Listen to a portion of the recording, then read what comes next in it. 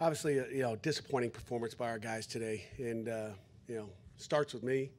Obviously, I didn't have them ready to go, and we'll go back and watch the tape, and I'll give credit to Western Michigan, and the LB kid on offense was on fire. He put balls in small windows like I told you they would and could. He's a good football player, and they nickel and dime us. We couldn't get off the field. We lost the time possession by over 20 minutes, I believe. We weren't on the field enough. 3 turnovers on offense.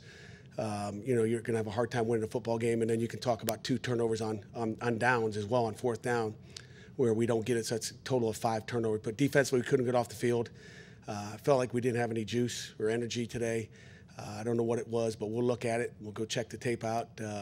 But I'll give Western Michigan credit, and they're a good football team. But it was more about what we did than what they did.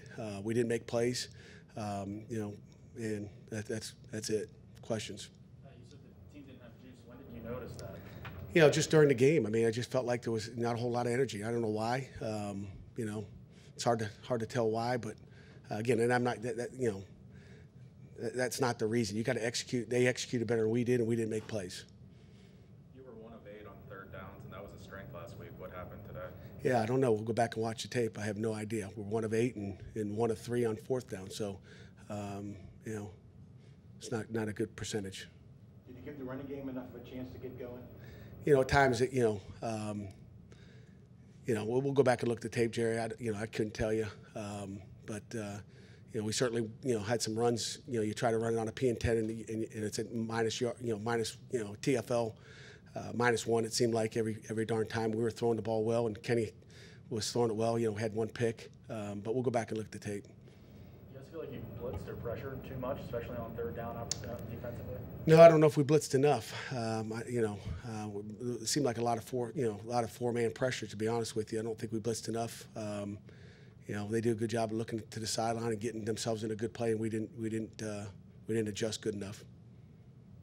What was Western Michigan able to find in your coverage to seemingly continue completing those passes?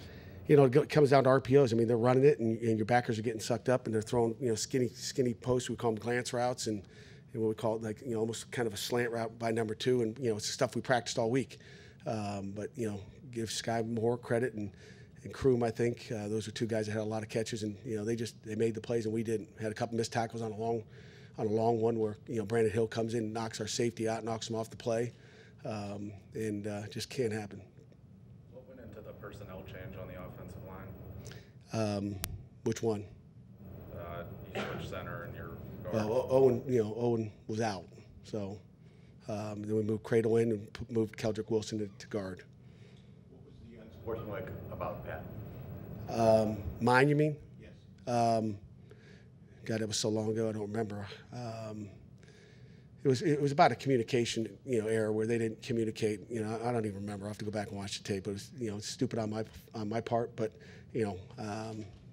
MAC officials, I don't know.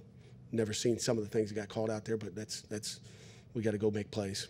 Were you upset that the flag got picked up when Kenny got kicked? That's what it was. Thank you very much. Yeah, I mean, quarterback got hit, they throw a flag. Same thing happened last week, and they pick it up. And I don't get it. And there's no communication as well. Pat, how do you guys move forward from this? We will move forward. We will move forward. It's 1 game. It's not an ACC game. All our goals are still ahead of us, and it's 1 ball game. You talked about the RPO this week. It was something you guys keyed in on, and it still was a problem defending over the middle after last week, the defense struggling as well. What kind of message do you have to send to your defense about picking this back up next week? There'll be a strong message delivered. It was delivered after the game here, and we'll address it as coaches, and we got to get better. Again, it starts with the coaches. We obviously didn't do it. We got out-coached today, and we got to do a better job. Pat, what did you see from your 3rd down defense specifically? I think they were 6 of 17 or something like that. Yeah, I got to go back and watch the tape. I can't tell you. They executed a couple of runs where they got us on a draw, some different stuff, but we got to be better. Is Eric Howlett, was he injured after Brandon Hill hit him, or I don't. Yeah, he got injured after he got friendly fire. When Kenny came back in and leads a couple of touchdown drives, do you feel like that could have been the momentum swing that you had hoped for? And I guess what would you say about his performance? Kenny, I think, had a good day besides his pick, and he's a competitor. He made some great throws, and receivers made some catches. Near the end, it seemed like in the second half we didn't have as good protection. He's scrambling out of there, and we'll see what happened on tape, but wasn't good enough.